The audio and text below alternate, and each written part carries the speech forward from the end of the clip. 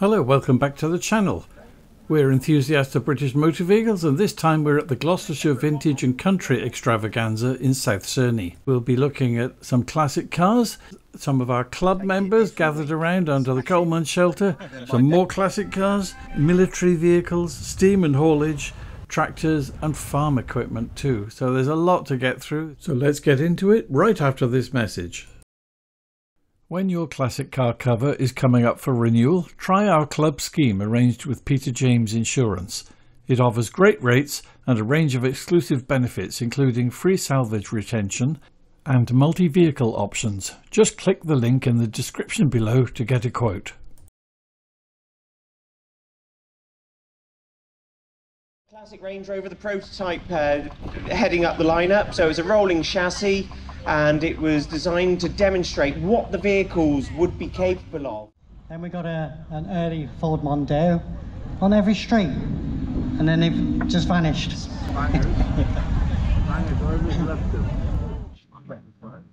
We've got the marks of the Triumph brand, the Roots Group. Also is a Triumph 2000 gone round, followed by the Stag. Stags come with the straight six or the V8 engine, often confused with the V8 Rover engine. Some similarities, but totally different engine. Ford Mondeo, the replacement for the Sierra. How long have you had this one? Just about 6 years, eh? There is one on site that was sort of modified, chopped up and made into a camper. You don't plan to do that with yours? No, I think I'll stick with my 96. So you're with the enthusiast of British motor vehicles. Do you want to tell people what that is and how it's come about? It started as a social media group about 10 years ago. And it was basically for any British built car. We did originally stipulate built before 85, but we've increased it to 2005 now to have the youngsters get more involved, which is why you see cars like this. They were common as muck, millions of them made, but they're getting a rare sight now. And if you don't save a handful of them, they're just going to vanish. You know, they were pretty much everyday cars, unloved. But I've had people say to me this weekend, "Oh, I've never seen one of them before. I've only ever seen a Mark 3, 4 or 5. So you've got to save them before they all rust away." The Mark 1s did vanish very quickly, and they were very notorious for having duct tape on the bumpers. So yeah, mine doesn't. It's the 8th wonder of the world. It has no duct tape on the bumper. You must have a secret.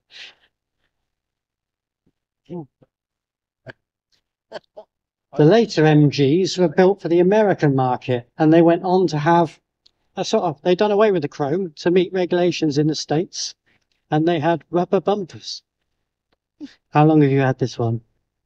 I honestly can't remember, but it's something like 25, 30 years now. Wow. You don't know how old it was when you got it? No. Fair dues. Old, actually. No, you've looked after it. I mean, most people have a car, you know, a modern runabout. Maybe they change every 3 or 4 years. To have a car that long and look after it, you've done extremely well. It was originally bought as an everyday car. Oh, really? Yeah. I worked at Longbridge, and I needed a BMC style car, and we got this. Absolutely lovely. Give it a pat. You've kept it in fantastic condition, and may you have like another happy 25 years ahead with it. Fort Granada estate. They were in every street and then they vanished. Do you blame the banger racers? Yes, I flipping well do. Although they're handy for spares. So you've got the proper 70s look in this. You've got tiger seat covers. Is this film built in Dagenham? CB? No, it's a foreign import. Ah, foreign import. Yeah. You've got a roof box. You've got the vinyl roof on it. You're going for the full look. Oh yeah, definitely. Yeah, CB. CB, brilliant. Lovely to see it here. Well done. Triumph 2000 TC. So that's the top model. You got the wood trim panelling across the top of the doors there. Yeah. Have you always sought after one of these? Yeah, my uncle had a 2.5 litre back when I was a kid, and it was a car I always loved. And a fellow club member had this, And then a couple of years ago, he decided he wasn't able to drive a manual anymore, and he gave it to me. Very good, very good. Is it full speed with overdrive? Yes, and the overdrive actually works. Can't complain at that, can you? The overdrive sometimes is fitted onto the side of a gearbox. Yeah, these ones, you've got a wire come up through the steering, through the gear column. They quite often break where it comes out of there. But yeah, this one's I've replaced that part of the loom, and it seems to be holding together well. You're doing a good job of keeping it on the road. Nice to see it here, thank you. We've got a green Triumph Stag. T-shirt to go with it. Yeah. Very nice condition. You got it's sort of semi-convertible. What do you call that model? Well, it came standard. They're all the same. You can either get with the hard top, a removable hard top, which this one has got. That's in the garage now, ready for the winter season. Obviously, soft top under the tonneau cover there. That if it get any rain today, I don't think we will. Use it all year round? As much as possible. As much as possible. Yeah. Excellent. Love this here. Absolutely love the chrome edging on it. A much sought after car.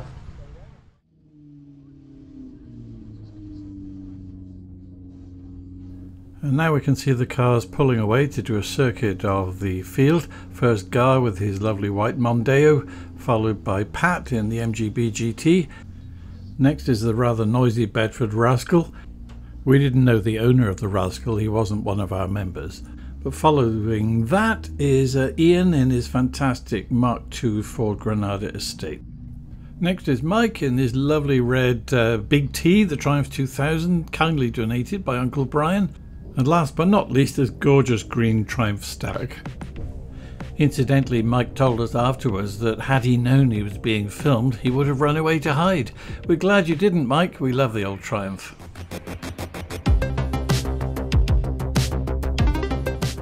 Next up, something very special, very rare, so I'm going to do a freeze frame to give me a chance to tell you what it is.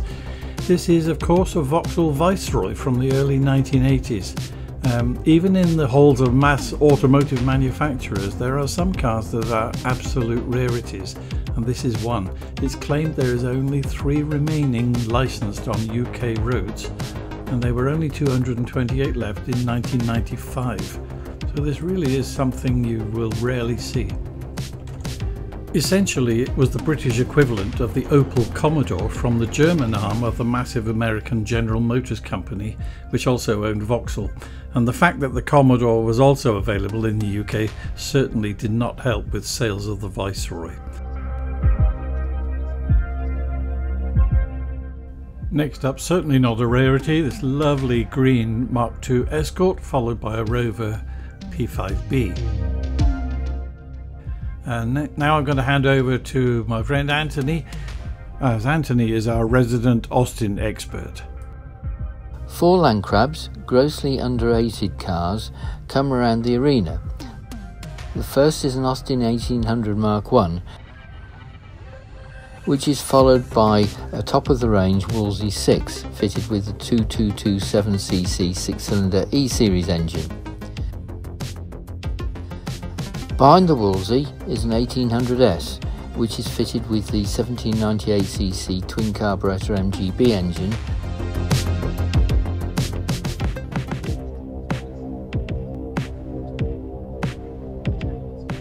and following it up is a Wolseley 1885, 4-cylinder predecessor to the 6. These cars were all manufactured at the Austin factory at Longbridge.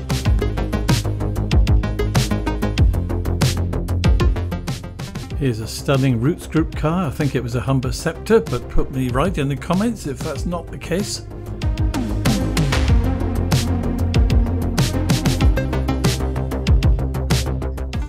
And approaching now is a Vauxhall Wyvern, first registered in 1950.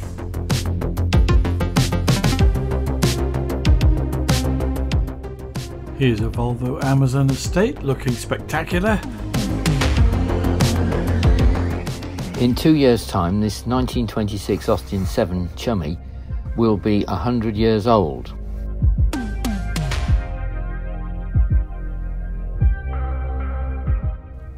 The white car approaching, Mark IV Ford Cortina, or was it a Mark V? It was a Mark V. Followed quickly by a Ford Orion. I tried to buy one once, back in the 80s, too expensive. Next up, Ford Fiesta Mark I in a lovely orange shade, followed by a similarly orange Ford Capri.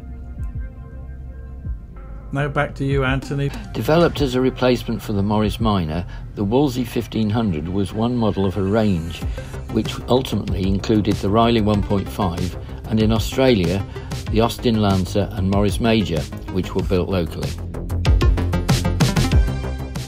Next is this very tidy Humber Sceptre from the Roots Group. Beautiful car.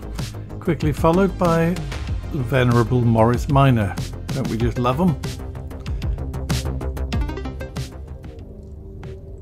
Austin and Rover had a successful contract to supply the British School of Motoring with the Metro, and many other driving schools also bought them. So many drivers on the road now will have learned in a Metro. Following the Metro is a Mark I Ford Cortina. Judging by the badging, I think this one is the 1500 GT.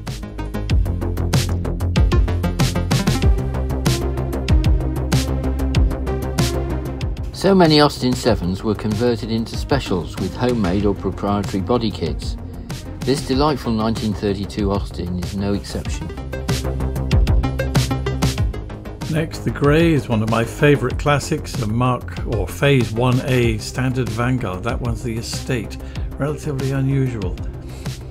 Followed by a Rover 200, or is it a 400? Let's see, yep, that's the 200.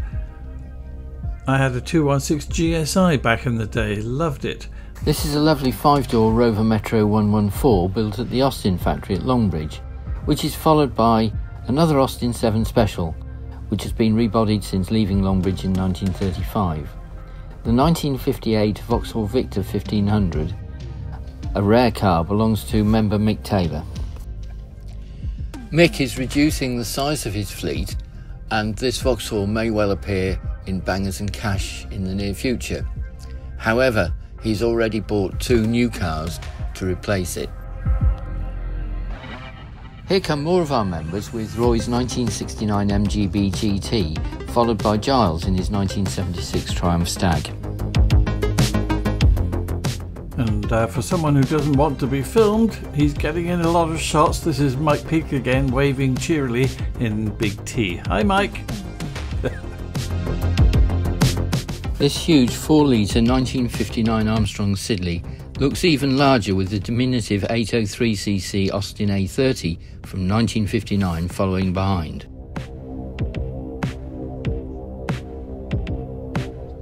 And following the A30, a lovely little Triumph Herald in white, one of Michelotti's best designs for the British.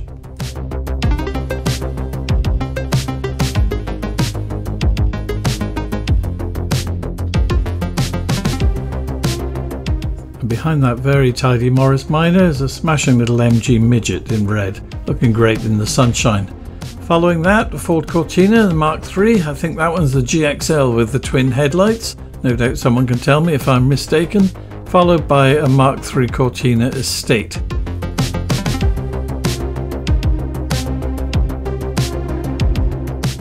And now I'll hand over to Graham, who will talk us through the members' cars on our club stand. Saturday's lineup: Graham and Sue's Rover 216 Cabriolet, Giles's Stag,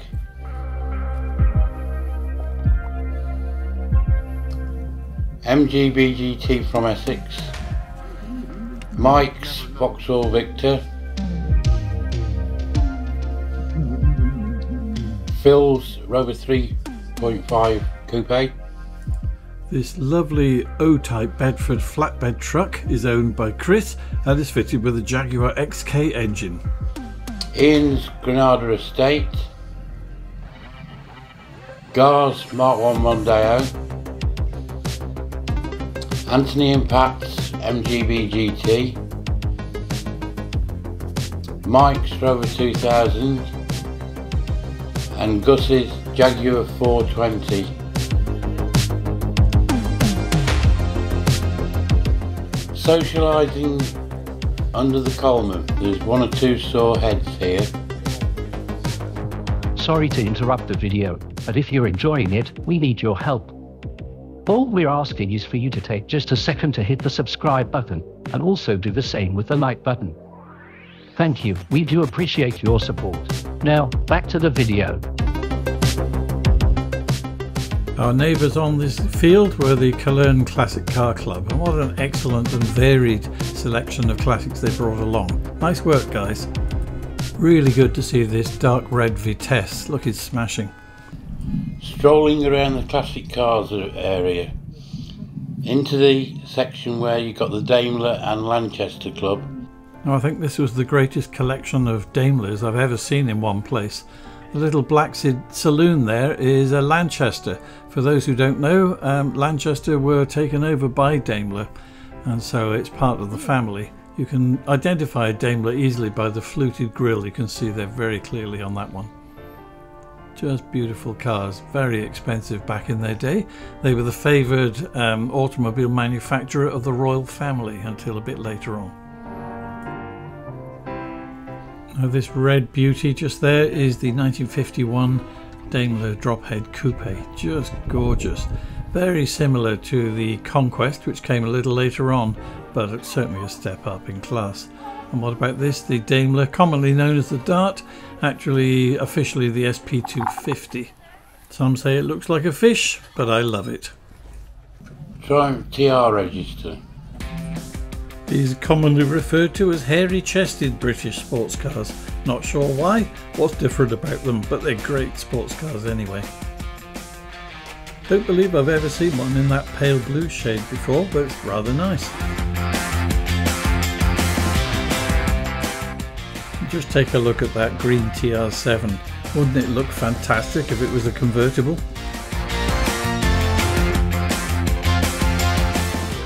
A beautiful Citroen DS.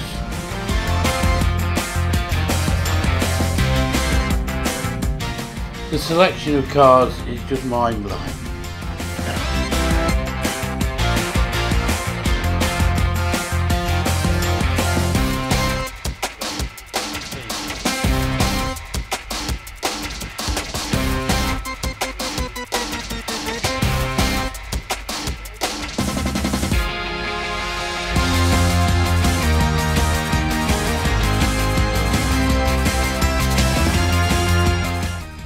As Graham said, it really is a remarkable display of motor vehicles. Where else can you walk past two gorgeous Bentleys, two white Triumph Stags, a Daimler Dart, an MGB, a Rover P6, and so on and so on. It's just a really excellent turnout.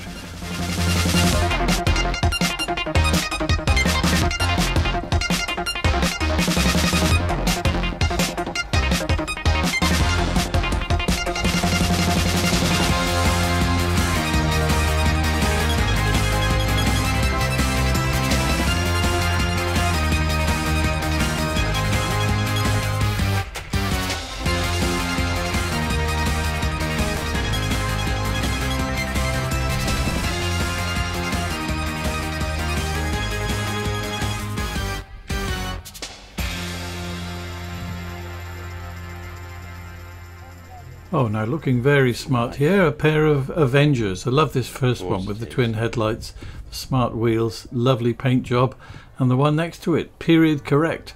Very attractive and certainly brings back memories. Look at these two competing for sales back in the day, a little Hillman Imp and a Mini Traveller. You don't see those very often. Of course, another E-Type and a gorgeous Riley. Excuse me, that's the Wolseley. How could I miss the badge?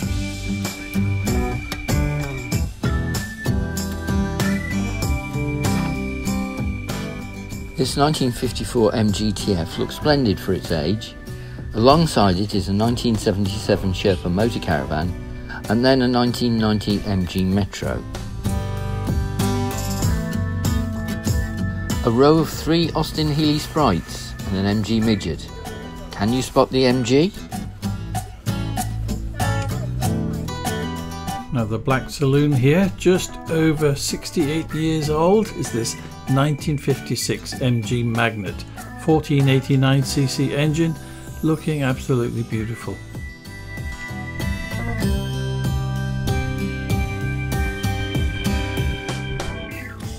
This interesting vehicle is based on a 1937 Austin 7 chassis, and the observant will notice the Austin 7 wheels.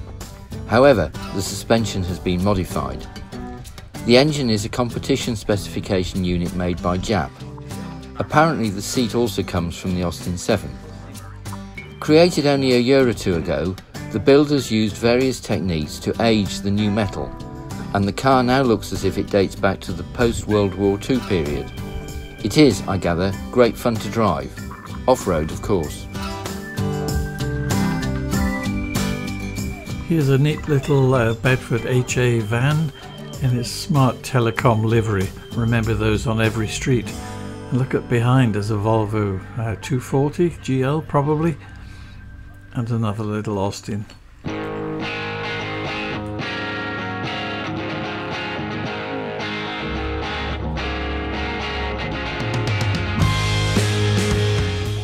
This lovely Austin Maestro van was in pristine condition, as if it had just rolled off the production line.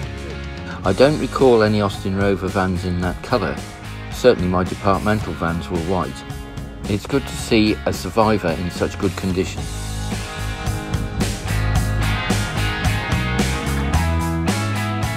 And here's a terrific display by the North Wiltshire Morris Minor Owners Club. Great work, guys.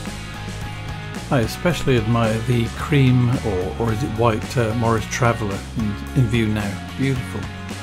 Not to mention the convertible beside it. How much fun would that be on a summer's day? In 1956, just 477 Austin A35 pickups were built. I don't know if Austin Service actually had any for themselves, but this is what they may have looked like if they had. They also had matching similar vans.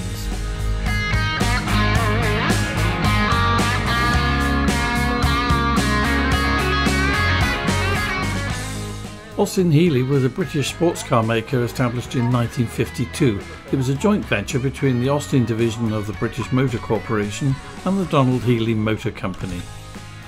This little sports car is a Dello, made in Alvechurch by nut and bolt manufacturer Delson's, just 5 miles south of the Austin factory at Longbridge. Here's another Austin 7 from 1949. Lovely nickname of Frank. I like it.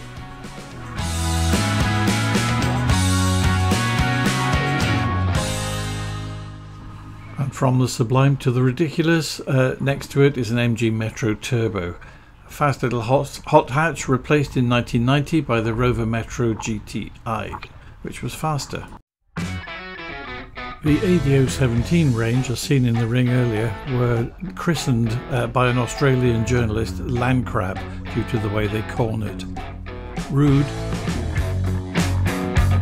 Smashing little Riley Elf here, looking as fresh as the day it left the factory. Absolutely gorgeous.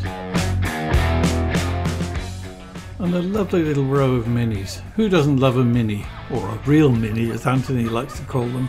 Even I had one, look. Even though at 6 foot tall, I was able to steer it without my hands. The knees could do it. The Mini was my very first car. I passed my test in it May 1975. The subframe failed its MOT not long afterwards.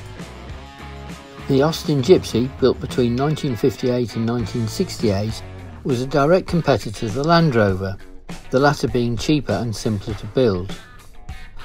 On formation of British Leyland in 1968, the Austin Gypsy was discontinued. Another lineup of original Minis. Most of these are the later model, apart from that lovely pickup at the beginning. I have to say I prefer the look of the earliest Minis to the later ones, but still they're all beautifully presented and still on the road, which is what really counts.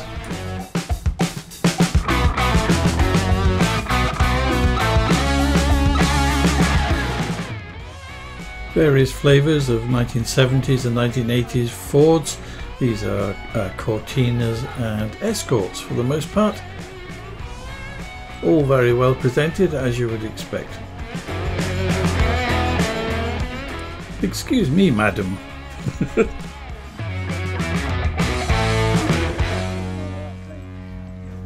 I suspect this green Escort is the same one we saw in the ring behind the Vauxhall Viceroy earlier. Still looks good. Ah, this one at the end looks tasty. The red one, it's an RS Turbo. Much sought after and very well kept. This Mitsuko Vute started life as a Nissan Micra and looks remarkably like a Mark II Jaguar after its facelift. It has a 1 litre engine under the bonnet and a pickup body to the rear. Now let's look at some cars from before the Second World War. Here we have a 1932 Austin 7, an Austin 7 Special from 1932 again that we saw in the arena earlier, a 1922 Standard, a 1939 Morris 8, a lovely 1924 Triumph, 1936 Austin 10, Cambridge,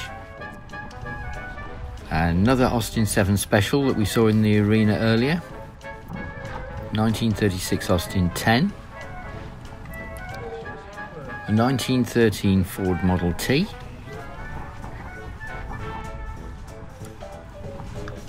a 1934 Austin 10, followed by another 1934 Austin 10. Excuse me, madam, you're in the way. 1926 Austin 7, 1936 Austin 7. See how the design's changed over 10 years. I believe it's a 1923 Bullnose Morris and a second Bullnose Morris that might even be a little bit older. A 1934 Austin 7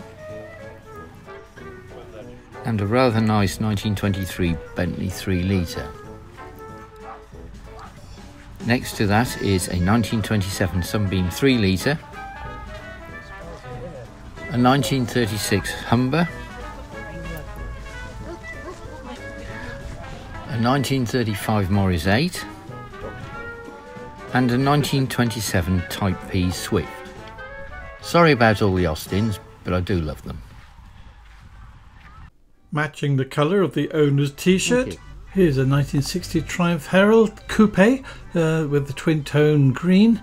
This one's a 948cc, being one of the earlier Heralds. Looks very original.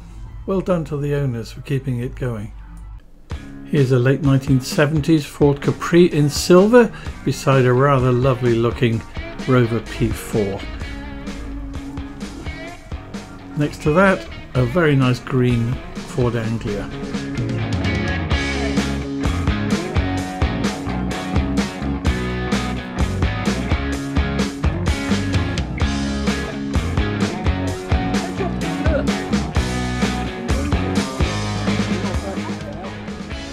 Nestling behind the Herald, I'm pretty sure that's the GT Cortina we saw earlier on. Looks even better close up.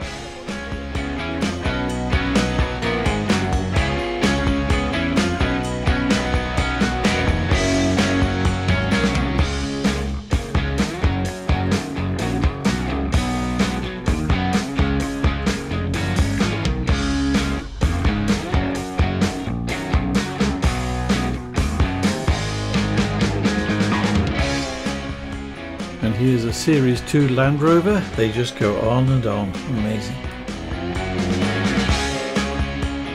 The black saloon seen here is post-war. It's a 1946 Austin 10 with an 1125cc engine.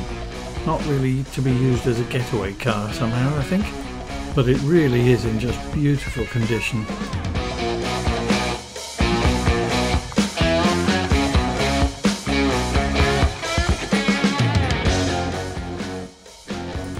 Looking stunning in this pale blue is this 1968 Daimler Sovereign 420, which of course has the 4.2 litre engine. And parked beside it, looking great in the twin-tone black and silver Daimler Conquest Century. This is the twin carb model with 100 brake horsepower, quite powerful for its day. Then beside the Conquest, the cream drop-head coupe, a rare and valuable model, as is the Daimler Dart SP250 In fact, there's two of them there side by side. Not often you see that. Next, the dark grey saloon is the Daimler DB18. This one's from 1949, a 2.5 litre engine. And finally, excuse me, madam, the DB18, this one in maroon from 1951. Continuing with the Daimlers, this one is another conquest. This is the earlier model with single carburettor, 85 brake horsepower.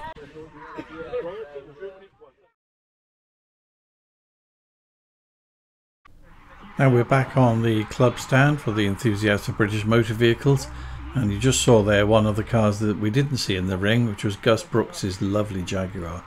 Beautiful car. Mike's Triumph there, that's beside Pat's MGB GT. Next to that is Gar's Mondeo. Oh, and here comes a group club member and man about town, Dean. Is he going to give us a smile or a wave? No, not even a glance. I'm all right for an old one.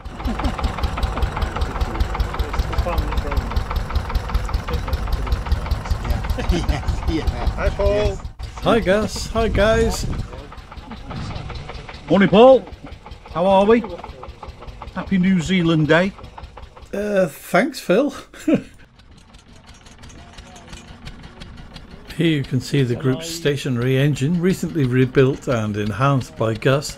It's used to charge up 2 large batteries, which can then be used at shows for charging phones and whatever else you might need. Brilliant. Now, before we move on to other parts of the show, the military and farm equipment and so on, just a few stills that show the cars again and some of the members enjoying themselves under the Coleman shelter. Oh, there's Andy Perman's VDP. Love that car.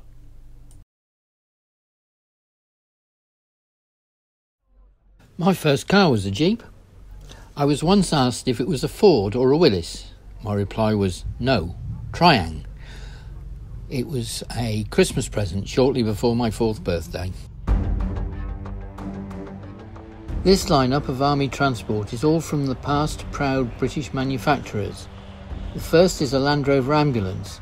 Land Rover now produce soft off-roaders full of electronics, a Remy technician's nightmare, with the Defender being manufactured in Slovakia. Next is the Austin K9 from the 1950s, fitted out as a signals comm centre. The Scammell Pioneer was brought into service in 1932, with the last being retired in the 1980s.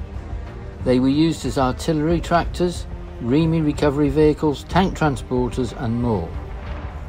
Finally in this lineup is the Bedford MK, which was introduced in 1970-71, some still being in service, as a 3-tonner, and it was later upgraded to a 4-tonner.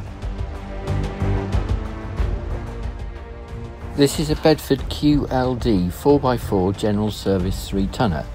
They were produced for the Army from 1941 until 1945. And finally, one of the last Bedfords produced for General Service in the Army.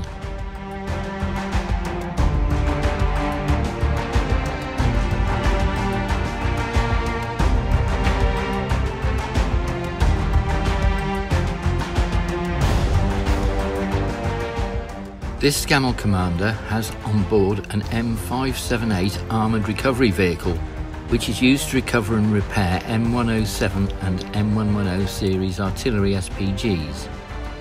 It was made in the USA, but used by both the US and the UK armies.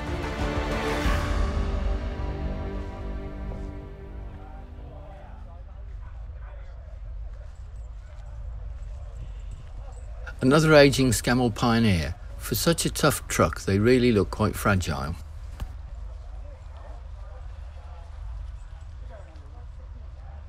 And another look at the M578.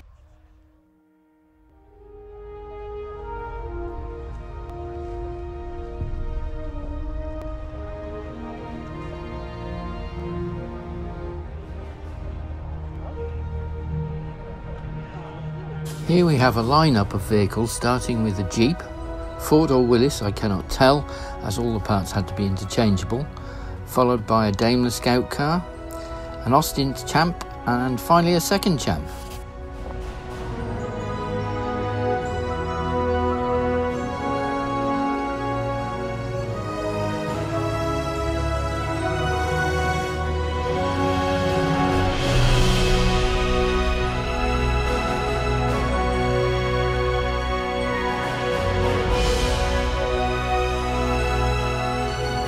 There were several Scammell Commanders on the rally field. Only 125 of these were built to replace the Thornycroft Mighty Anter, and all were delivered to the 7th Tank Transporter Regiment. They were in service from 1983 until replaced in the 2000s by Oshkosh M1070s made in the United States. The load on this commander's trailer is an FV-432 armoured personnel carrier. These were introduced to service in the 1960s.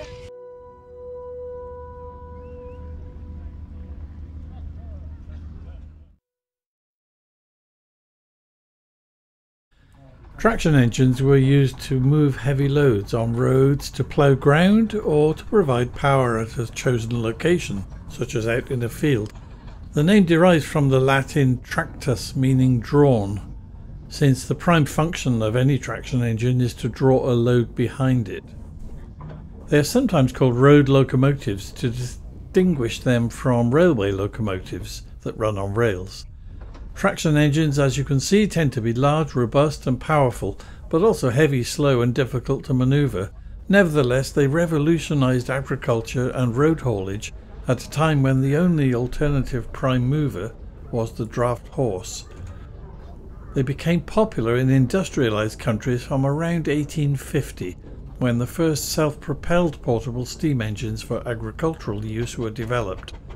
Production continued well into the early part of the 20th century, when competition from internal combustion engined tractors saw them fall out of favour, although some continued in commercial use in the UK well into the 1950s and even later.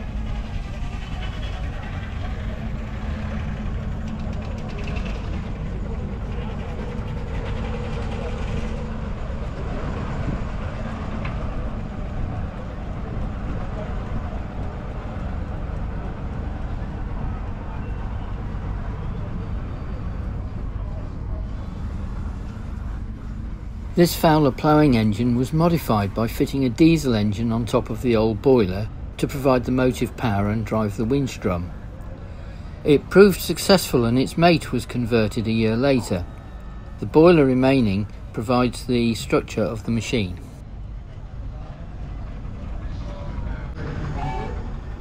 Showman's engines, decorated with gold trim and often illuminated with strings of light bulbs under the roof, would tow the amusements to the fair. Once everything was set up, the engine would drive the generator, which in this case is under the green cover, to provide electricity for the ride.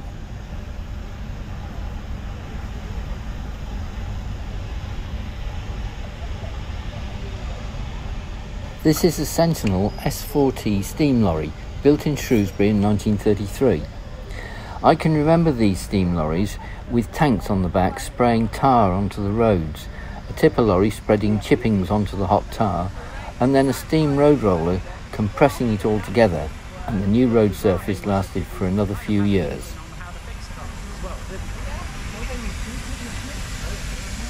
You can lift the bonnet and actually I'll mess around with the spark plugs or play with the points.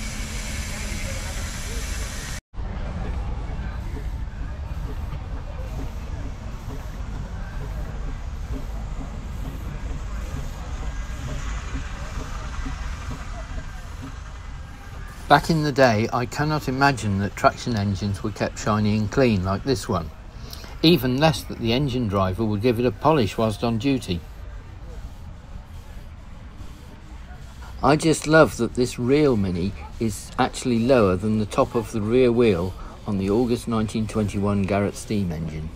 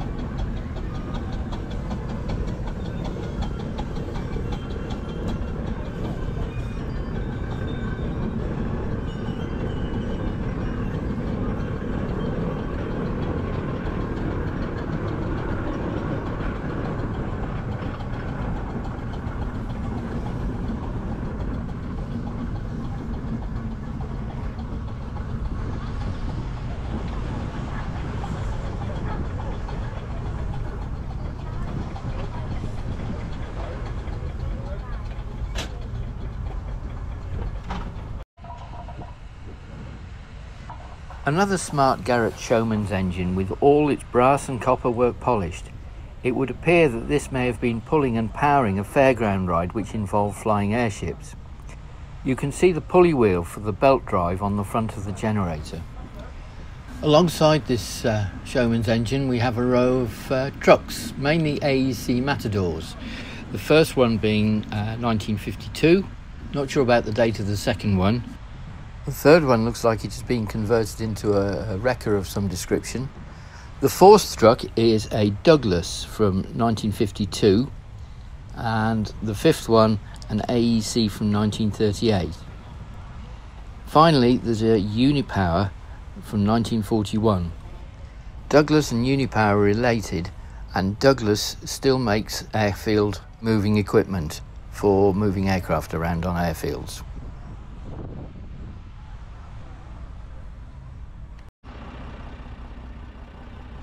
The Remy badge on the grille of this Scammell Pioneer confuses me.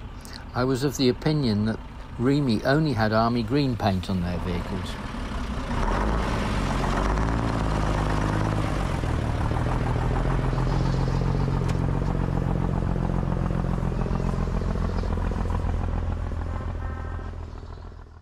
We can have a good look at the crankshaft to the left and the conrods which connect the crank to the crossheads, and then the piston rod which connects the crossheads to the piston, which is in the cylinders to the right hand side. On the other side of the traction engine, behind the sign, the name sign Betty, are the valve gear and its controls. These open and shut the valves as necessary to allow steam into and out of the cylinders.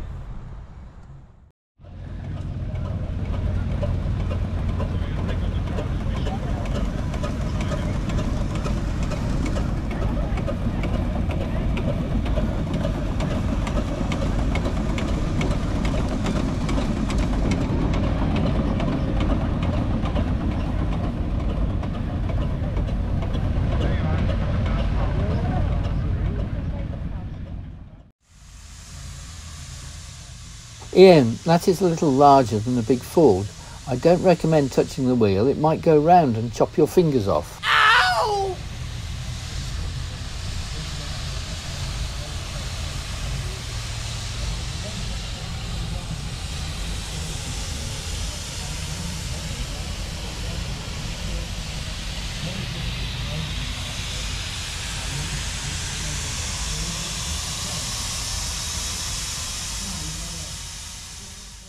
Wow, look how fast that Sentinel steam lorry is going across the arena. It's fairly flying.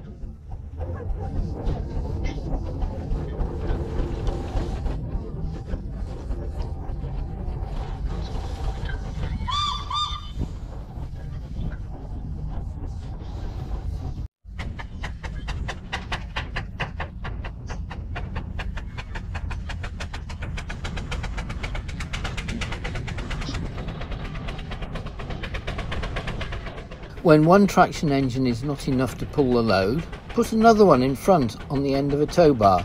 That'll do the job.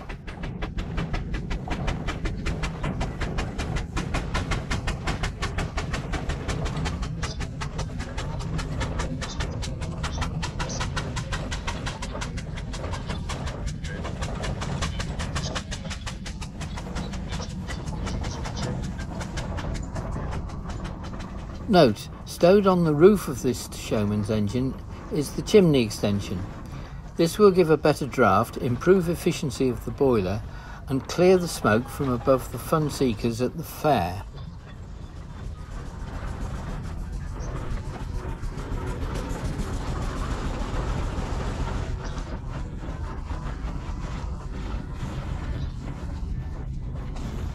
You will note the chimney on the Sentinel steam lorry is in the front of the cab. Here the driver and fireman sit, the fireman managing the boiler in the middle of the front of the cab.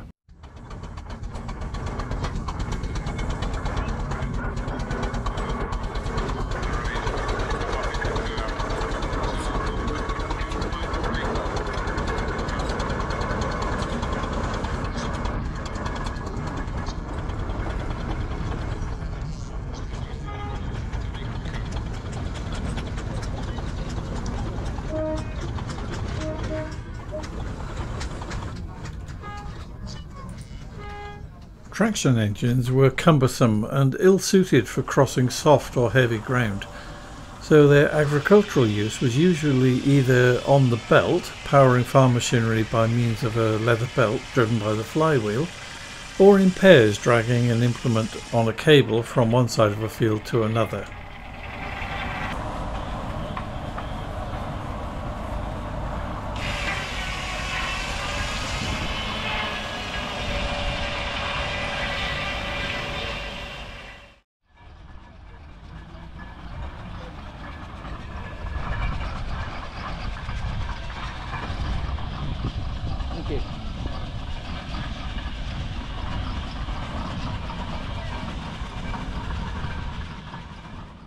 The commentator is very knowledgeable on his tractors and it's fascinating to listen to him.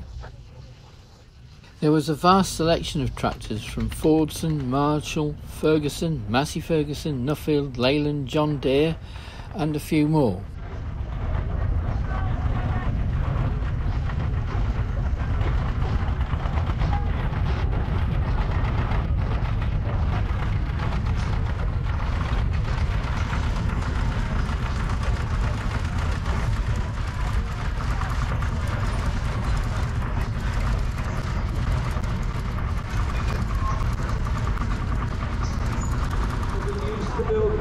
Bren carriers during the Second World War. That's a Worcestershire tractor, the David Brown Cropmaster, with their first big success story. About 60,000 of those were made from 1947 up until 1952, and they were a very well specified tractor.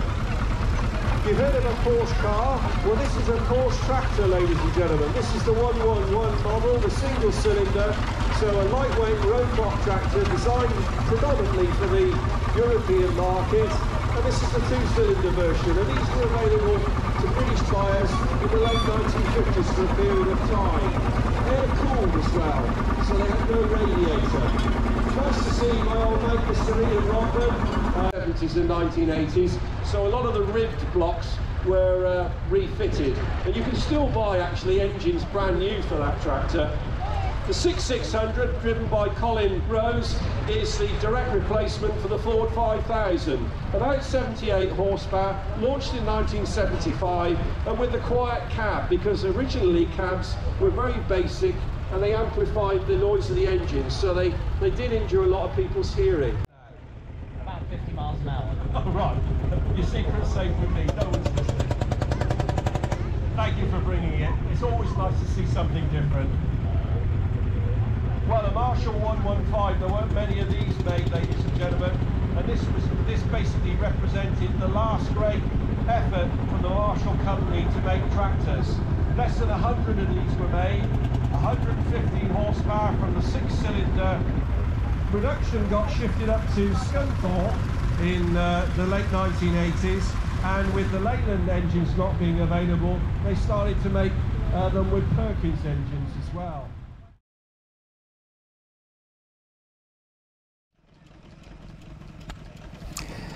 I am absolutely fascinated by the number of people sat in the background just watching their stationary engines and their generally belt-driven accessories.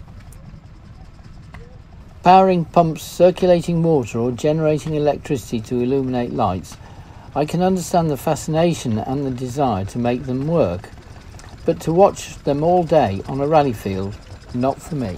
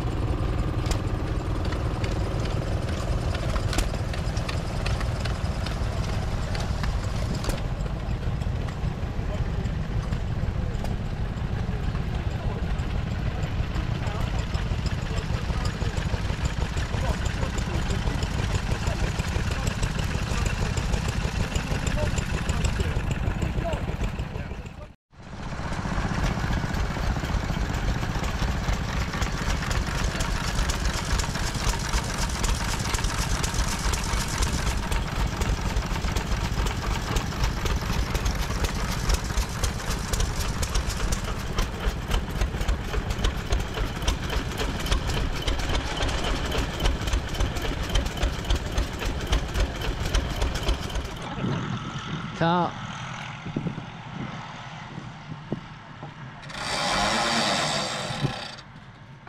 It seems that loading the group's Wolseley stationary engine onto Chris's Bedford O-type lorry was a bit of a problem. To be quite honest, Chris would probably have got it done in minutes on his own.